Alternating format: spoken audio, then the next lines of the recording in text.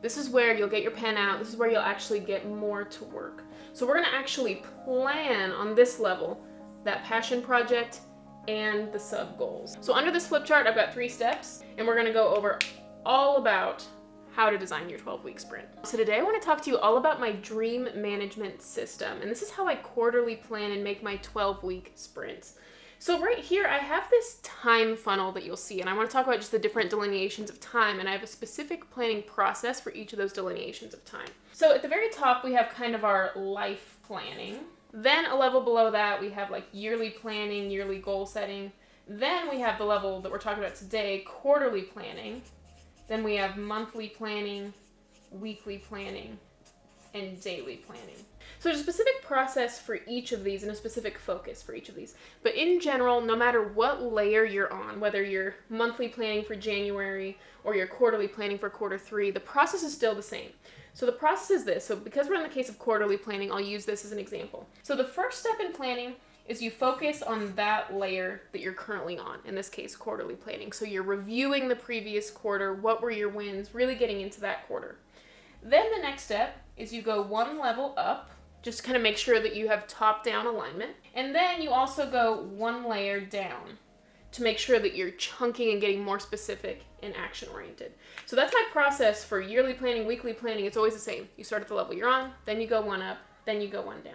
Now, each of these has a different focus. So for example, at the quarterly planning level, we're focusing on this sprint or this phase. For monthly planning, there's more of a focus on specific projects and routines. For weekly planning, the big focus is determining your action items for the week. And for daily planning, the biggest focus is being intentional, an intentional start. Now, for the life and year levels, it's just focusing on the vision, dreaming big, getting connected emotionally to that thing. So what's so important about this funnel right here is that a lot of people think that dreaming and goal setting is just for the higher levels, life and the year. And a lot of people think that time management is just for these lower levels, like week and day. But actually, time management starts at the higher levels, life and year. You get to determine how you want to manage your time, and hopefully in alignment with your dreams. And also, focusing on your goals should not be a one-time thing that you do at the start of the year, but that should get trickled down through this dream management funnel so that you're focusing on it every day. So under this flip chart, I've got 3 steps. We've got step 1, step 2, and step 3. And we're gonna go over all about how to design your 12-week sprint. So the first step for any of the types of planning, and in this case quarterly planning, is to review and focus on the level that you're currently on.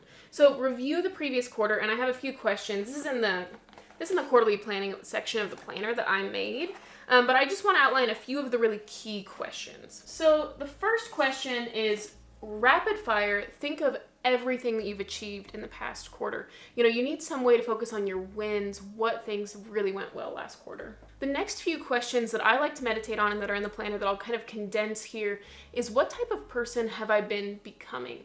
And I like to really focus on 2 spheres. So the one is the sphere with myself, being intentional with myself, reflection, diving deep, you know, do I really know myself? So focusing on my alone time and how have I been intentional there? When I'm alone, what type of person have I been becoming? And then also in the sphere of creating and output, when I'm making YouTube videos or when I'm creating or when I'm in the world with people. So when I'm out in the world outputting, how has that time been intentional? So I like to really reflect on both of those 2 spheres. So then I like to vision and picture myself 3 months from now. And where do I want to be? How do I want to be spending a typical weekday 3 months from now? So I like to vision, and then I like to think of what projects could get me there. And we're going to get more specific into this project sphere especially. Then after you've done that, then we're ready to move into the next step, which is going up a level. So no matter what type of planning I'm doing, in this case, in this video, we're doing the quarterly planning, the 12-week sprint, but I always go 1 level up. So in this case, it's going up and looking at the yearly level. What did I plan for myself at the start of the year? So I go back and review my yearly work. So I go back and look at the start. What did I envision for myself at the start of this year? So in the case of this planner, I would go to the front and I would look at all the things I said for myself this year. So I would look at the 2023 review, I would look at the letter I wrote to myself, And the main thing that I would look at is this page right here. So I have this year's mountain, which is chunked up into quarterly milestones. So already at the start of the year, and I have a previous video about going through all of this, but already at the start of the year, I had ideas and vision for where I wanted to be by the end of each quarter. Now, the thing about yearly planning is that a lot can change in a year, things that you don't know happen. So you set this up, this yearly plan of where you would like to be, and you put you have every intention of going after that thing. You put all of your work toward that thing. But if unforeseen things do happen, then it's good to be able to reevaluate at the quarterly level. So if I wanted to be here by quarter one, but I've exceeded it, okay, well then let's adjust. So when you get to quarterly planning, then you can kind of adjust. So at this step, we go back and review where we said we wanted to be at the end of quarter one, quarter two, quarter three, and quarter four. So for example, let's say, like as an example for myself, one quarterly goal that I had for myself was I wanted to launch this planner. So by the end of, like, this was my whole thing for the end of quarter four. So by the end of quarter four, I wanted to have the planner launched. And these are the two main areas. One, you have your passion project. That is the thing that you're putting the most effort into. So when I think about like my passion project, that's related to YouTube. That's anything that could be related to YouTube. So in this case, it was having a planner launched in relation to that. But then I also have these sub goals that are also very important to me, and they typically are not huge projects, but they're more like routines. So like one thing, a goal for myself right now is I'm completing a couch to 5K plan. Let's say you want to read 12 books this year. Maybe you want to host 4 parties and have 12 coffee dates. So if you've done the previous video with me, this would all be done already. This is just kind of catch up for people who haven't done it already. But in the previous video, we outlined our quarter benchmarks, and we also outlined 24 goals for 2024. So you would keep going. This would be 24 goals. You don't have to do that many if you don't want. You can kind of experiment with what works for you. We're not going to focus on all 24 at once, but it's just where do you want to be? So all this step really would be is just a reviewing step. That's truly all it is. If you've done this work already, you theoretically, once you get to quarterly planning, you've already done yearly planning. So all you have to do is review this section. So what this does, this going up, it aligns you to the bigger vision. And that's something that we have to have at every level. Even if we were down here at daily planning, what is my plan for the week? And if at every level we've done this, then the days are informed by our weeks, which are informed by our months, which are so on up the line, which is informed by our life vision. So that's how you make sure you have this vertical alignment to make sure that your days are actually aligned with your life values. So, but then we don't want only to be looking up to what the vision is. We also need to go down, and we need to make it more action oriented. So that's what the going down step of the planning process is. So after you've reviewed one level up, this is where you'll get your pen out. This is where you'll actually get more to work. So we're gonna actually plan on this level, that passion project, and the sub goals. So this is where we're going down a level. So since we're doing quarterly planning, we're gonna say, okay, if I'm planning quarter one, where do I wanna be at the end of January, at the end of February, and at the end of March to make progress on this goal? So let's take my goal, for example, of wanting to have this planner launched. So let's say if my goal for the end of quarter one was I wanted to have this planner launched, then I can start thinking about these phases and these monthly project phases. Okay, so maybe this month, all of March, maybe I'm planning on these videos. It's kind of this video phase, launching the planner. Maybe by the end of February, that means it needs to be final edited. So I'm gonna spend all of February until I get to the end of February editing the planner. And so maybe by the end of January, I wanna have it rough drafted. So I was actually doing this quarter four, but you know, I'm just, for this example, quarter one planning. So then you have these outcomes of where you want to be. So one thing they talk about in project management and also in the 12-week year is lead versus lag indicators. So I kind of like to call them input and output goals because it kind of makes sense for me. Input is the work you're going to put in. Output is the result you're going to get out of it. The input you have a lot more control over, and the output you only have kind of secondary control over it, and it's not a direct one-to-one result. So for example, like if I set a subscriber goal, like I want to have 40,000 subscribers or something, that's an output goal. That's the outcome I want. That's not directly informed by my actions. So input goals I could make are, I want to post 3 videos a week. I want to create a planner. These are things that I have direct control over. So I've spent a lot of time thinking about like these input and output goals. And after experimenting for myself, I'm not making output goals anymore, like subscriber goals, for example, because at the end of the day, it's very easy to get burnt out because there's not a one-to-one correlation. So that's something that as you're in this phase, I might think about input-output goals. Now you can think about where you want to be. Like if you had a weight loss goal, for example, the output goal might be how much you want to weigh. The input might be, I'm gonna jog, I'm gonna go to the grocery store, I'll meal plan, you know, those are your actions.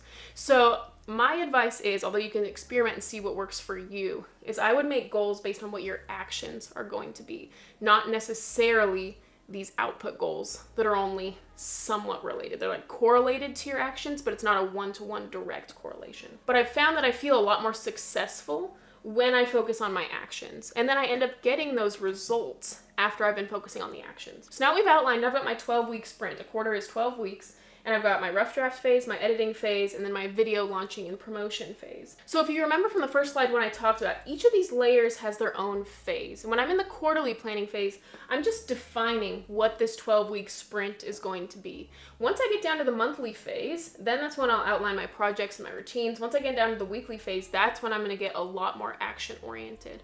But this is something where quarterly planning is for bird's eye view. What are we looking at right now? So now we get to the sub-goal section. So on the previous step, when we reviewed our yearly work, we can go back and see, okay, these were my 24 goals for 2024. Now, I don't want to focus on all of those at once, put all my energy into all of those things. You know, these are really sub-goals, so it's okay that not all of them are happening all the time. But what would really move the needle for me? Okay, so if I wanted, one of my yearly goals, let's say I wanted to focus on, is I wanted to read 12 books this year. So that was one of my goals. I wanted to read 12 books this year, let's say.